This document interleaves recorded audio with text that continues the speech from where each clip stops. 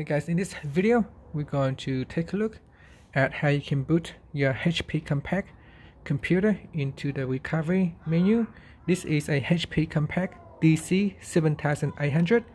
So before we begin, make sure your computer is switched off. Now press on the power button and then immediately press on the F11 key on your keyboard.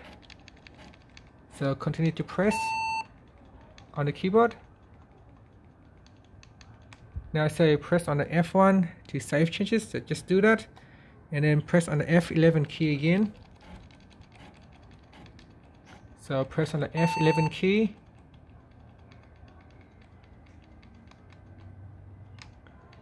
and here it says press again, press on the F1 to boot. I'll do that, and press on F11 again.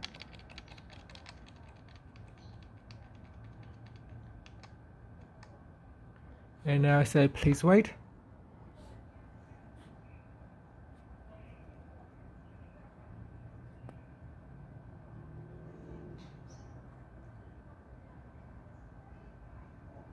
Okay, after a small waiting period, you should be able to go into the HP Backup and Recovery Manager.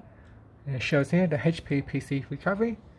And that's it. That's how you can boot into your HP PC Recovery on the HP Compaq desktop computer. Thank you for watching this video. Please subscribe to my channel for more videos.